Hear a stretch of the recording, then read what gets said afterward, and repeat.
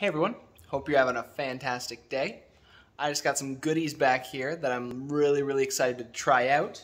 I got a battery pack, the EcoFlow River Pro 720. It's a 720 watt-hour battery pack with a whole bunch of ports for powering electronics. We are putting this in our minivan build, so very excited to try it out, accompanied with our fridge. This is an Alpicool C40. It's a 40-liter 12-volt or 120-volt fridge. And I am going to hook this bad boy up to this and see how long it'll last. Kind of do a little bit of an experiment just to see how much juice we can pull out of the EcoFlow and how long the fridge will last. Unfortunately, these are under monitored conditions. We have climate control in the condo right now. We are looking to use it in Mexico, so it's going to be a lot hotter. It's going to be very different, but we're fully aware of that. But let's get this plugged in and see how the battery does. Here's a picture of the back sticker for people who need to know the specs. As you can see, for DC rating at 12 volts, which is what our battery is, it's looking to pull 5 amps. So that's what we can expect, but that's just for the people who want to know the specs. Now it looks like there's a slot here to separate this compartment. It's not a dual zone fridge, but I'm not sure, maybe this is meant for like keeping some things dry. We didn't actually get the box that contained whatever goes here, so I'll have to contact support and see what that's about. But it looks pretty sturdy. We got, you know, these bezels or whatever. The insulation is about 1.5 inches thick. The seal, rubber seal, looks pretty good. It's got some sponge to it, so the hope is that it closes and keeps all the cool air in. Moving on to the EcoFlow. It's a pretty cool little thing. I charged it before this, so we're at 100%. It's got a little display for input, so if we're charging it, and output, how much power is being drawn. There's a little light here with some variable settings. That was a SOS marker, but I didn't want to blind you. I'm not sure what this does, but I'll look into that a little bit later. There's a USB-C port with a 100-watt out. There's a couple of other USBs and a fast charge. This right here is just a standard DC car outlet, which is what we will be using, and some other outlet ports as well. And onto the side here, there's a button for an inverter, and there's 3 AC outlets. This is an expansion port because this battery, you can add on an additional battery pack. If this isn't enough juice, we can buy another one and plug that in just to give us, I think the expansion pack was 430 watts. And over on this side, this is the input. So under here, this is for AC charging, so like wall charging.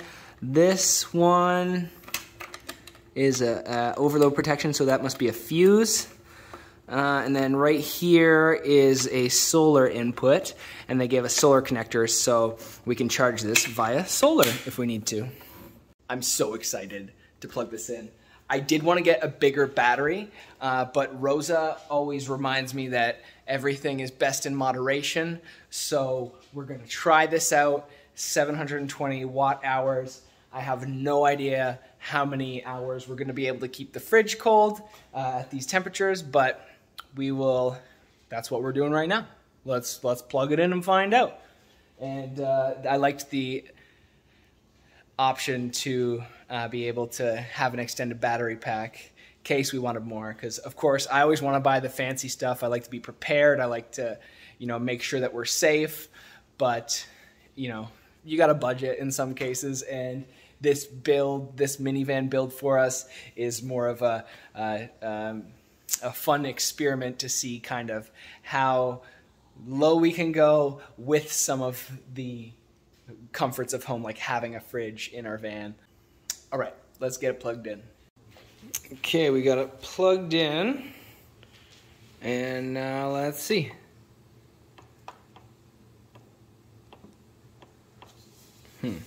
Make sure you press the button to turn it on. Ooh, we have life up here. Okay. This goes all the way down to -20 if we want it. Ooh, you can hear it's turned on. The fan isn't too bad. It's noticeable, but that's gonna be at our feet. And underneath a mattress, so I don't think that's gonna be a huge deal. But yes, okay, so we have it set to Celsius. It's set to -20 because I plugged it in AC to see how quick it would get down there. And I think it took about 40 minutes to get down to like freezer zone. So, but we're gonna actually bring this up to refrigeration zone. So we are going to set it to 4 degrees Celsius.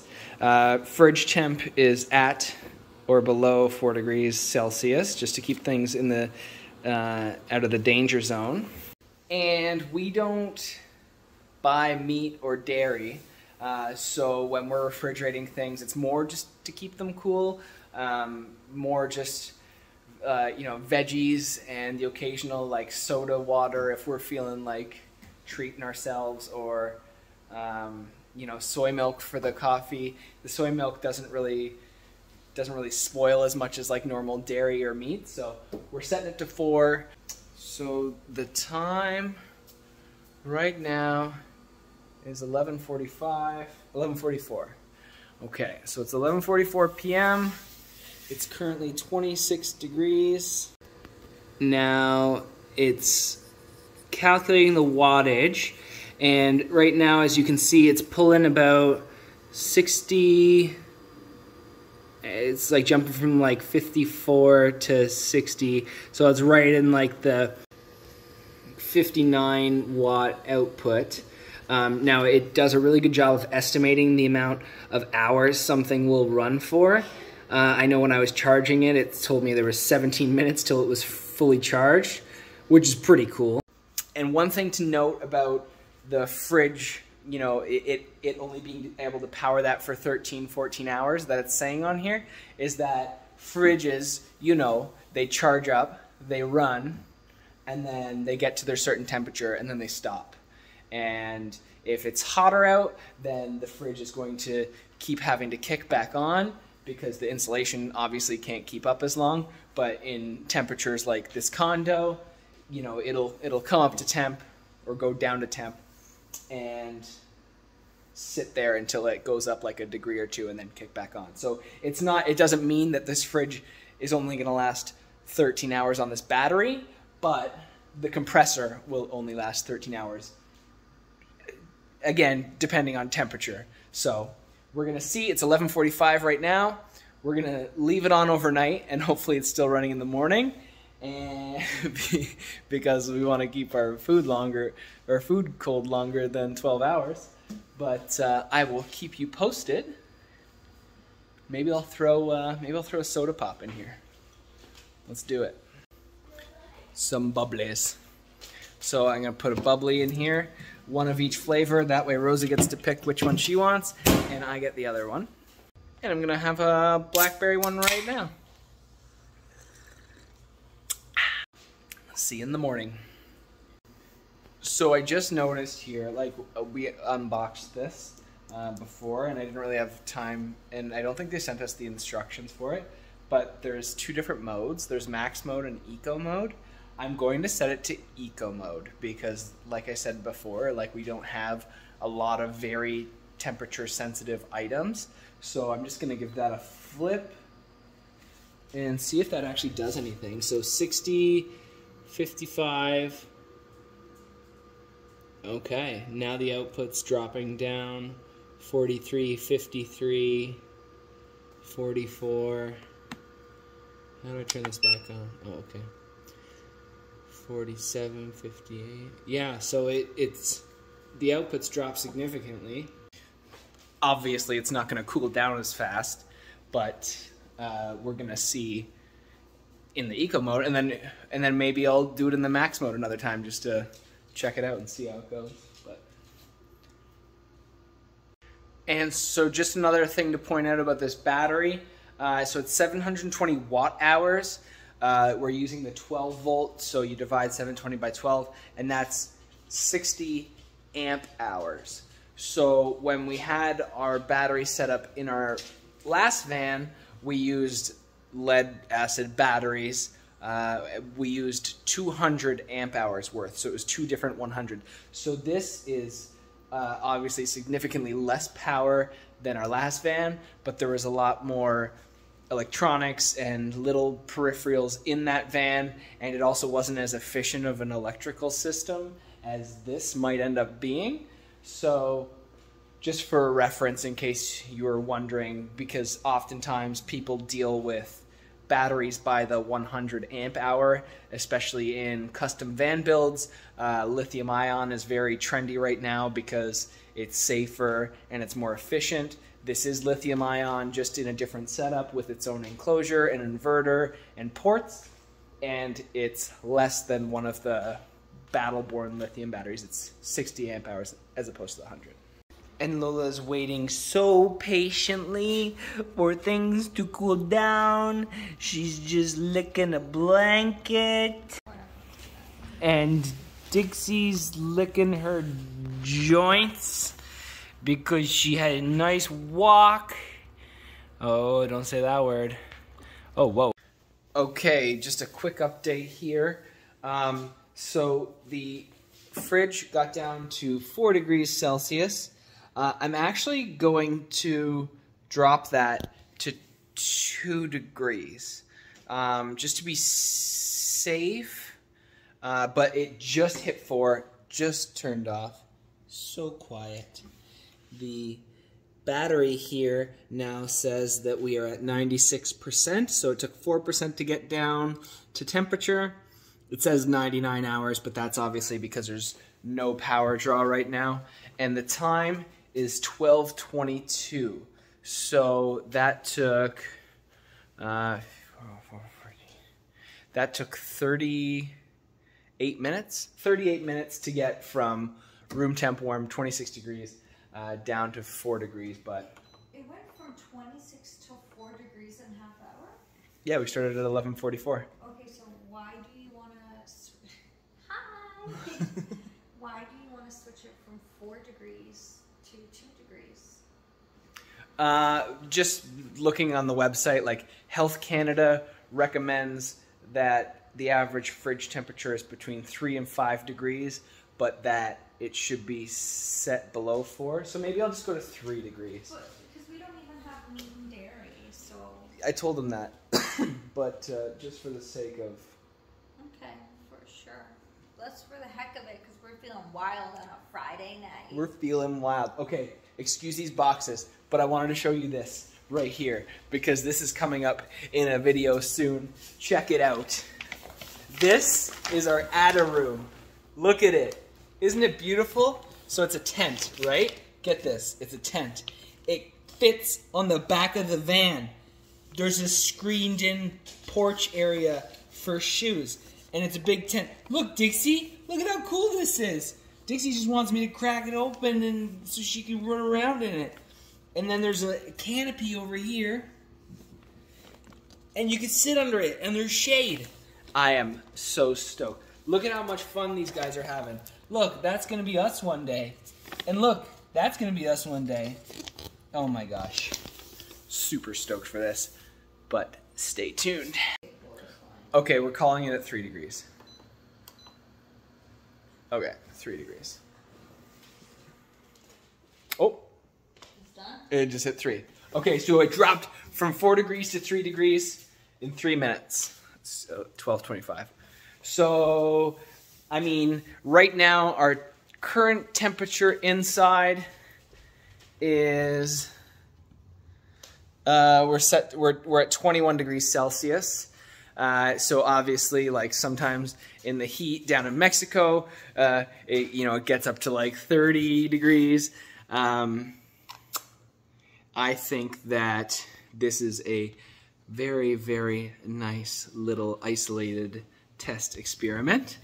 And I'm not really going to pay too much attention to how much this kicks back on. I think that I'm going to make sure that it stays closed though, and I'm going to stop opening it even though I'm really excited. But it is cold in there. And we're going to leave it for the night and see what the battery's at tomorrow morning. This is usually how we go to bed. Rosa gets too tired on the couch, and I gotta carry all the girls one by one. Oh. And then Dixie, although she's like still a hyper puppy, she's like, I need to ride to bed too. And then I gotta carry her up.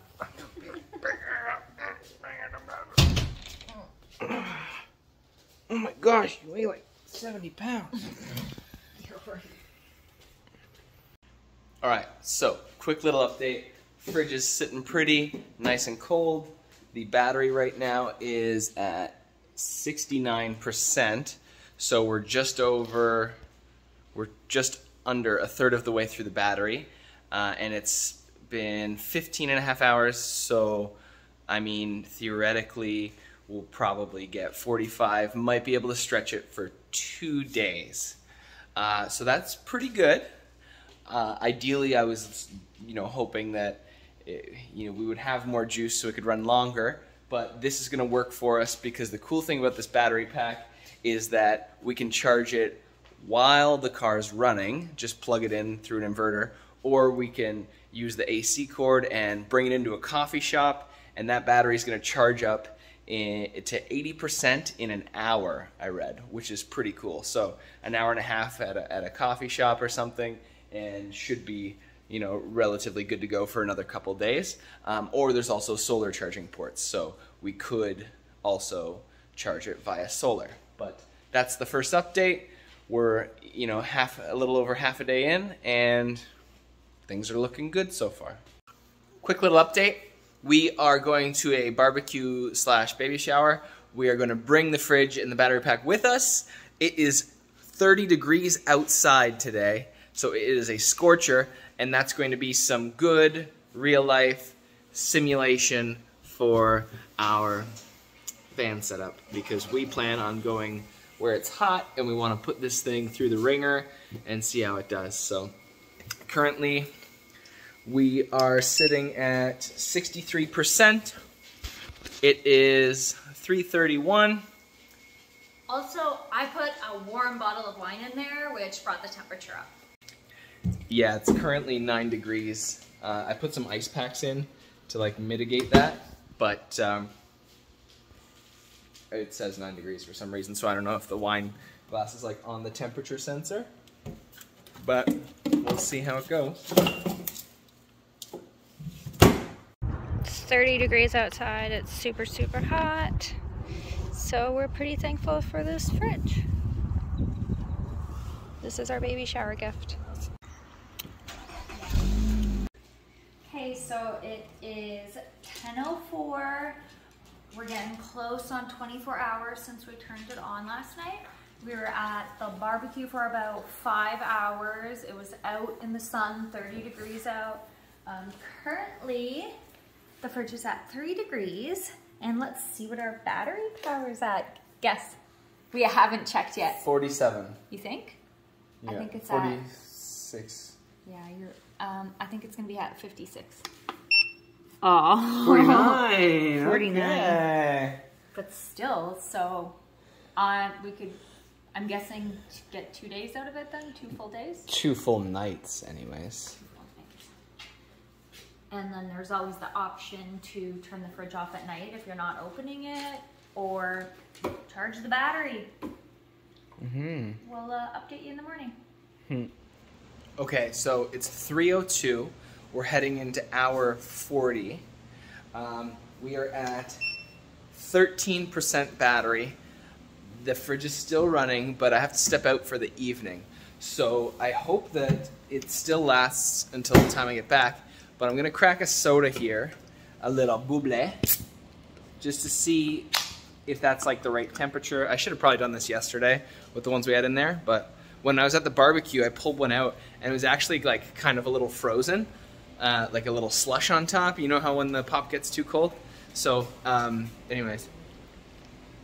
Well, that's cold. Yeah, that's fridge temp right there.